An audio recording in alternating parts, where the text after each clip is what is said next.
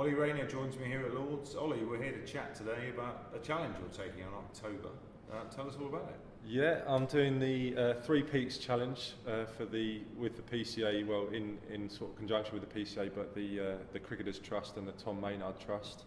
So yeah, I'm not entirely sure what I've got myself into. I've been dodging the bike ride for a number of years. I'm not a keen cyclist, I'm not going to lie, but I thought climbing, yeah, I can probably do that, so I'll give it a bash.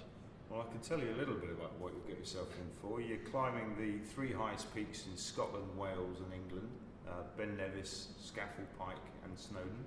You'll be climbing 3,000 metres, travelling over 26 miles, all over 4 days. Sounds like a bit of a feat. Is it too late to pull out? No, I think it's a great opportunity to do something that I would never have done before, and because it's for a great cause as well, it kind of gives you a bit of an extra spur. I do keep getting weekly updates of what my training regime at this stage should be. I thought, I don't know, standing in the slips, doing a few squats should be all right. So haven't done loads of training, but you know, my gym stuff that I'm doing at the moment hopefully will prepare me. But yeah, I'm really looking forward to it, to be fair. Like I say, I haven't done anything like that before. I think I'm probably a bit more equipped to the slow trudge rather than doing anything at any pace. So yeah, hopefully that suits me. I'm assuming you haven't got a climbing wall at home. No. How do you possibly train for something like this? Well, I have gone up on the roof recently. I had a bit of a leak, so I had to do some repointing, but that's about as far as it's gone so far. And Ollie, you'll be taking on the challenge, I understand, with a number of other cricketers. Who in particular are you looking forward to taking on with? Well, mainly, so the driving force really behind it was Tom Smith, who obviously was here and at Sussex, and Ben Brown's doing it as well. As most people will be aware, Tom has gone through some hardship in losing his wife Laura, which you can see a link on the PCA Twitter.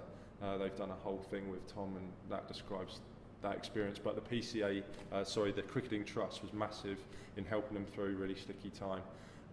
And yeah, Tom asked me, would I be interested? I said, yeah, sure, I'll give it a bash, and Brownie's joining in as well. So, you know, having seen what the nearly said Benevolent Fund, it's not, it's the Cricketing Trust now, has done to someone very close to me, has really spurred me on to go, yeah, do you know what, I'm going to give this a go and hopefully raise some cash. That's lovely. So aside of the Cricketers Trust, also the Tom Maynard Trust is another charity that's going to benefit from the challenge. Absolutely. Tell us about that one. Yeah, I mean, obviously another tragic sort of chapter in the cricketing fraternity with losing Tom Maynard far too young. Matt Maynard, his dad, set up the trust, and that helps young cricketers. I think they run as well a lot of things specifically for cricket, but obviously that offers great support, and the PCA are very big in helping drive that as well. So it's great to be doing it for two great charities. The only reason I say more about the Cricketing Trust is because I've seen that more firsthand, obviously with Tom. So yeah, but no, two great charities and a great opportunity to do something, like I say, that I'd never have done before. So a bit selfish there. I am going to enjoy it, hopefully. Probably not the days after it, but hopefully going through it will be all right. Excellent. And Ollie, how can people support you in the challenge? Well, yeah, I've set up a Just Giving page. I've got a target which I'd love to reach, and if I can exceed it, even better. But there'll be a link that will go out on the social media channels that you can click on, and any donation would be greatly received. And you know, if all the Middlesex fans donate just £1, you know, I've got to far exceed any expectations of my goal. So yeah, no, I hope that people do give generously. It's a great thing that the Cricketers Trust and the Tom Maynard Trust are doing, and I'm just really happy that I can hopefully contribute to that as well. Well, Ollie, you're a hugely popular member of the Middlesex squad, and I'm sure Middlesex fans will get behind you in the challenge. It sounds like an incredible thing to be taking on. All the best of luck from us at the club. I'm sure fans and members will wish you all the best of luck, and I hope it goes well.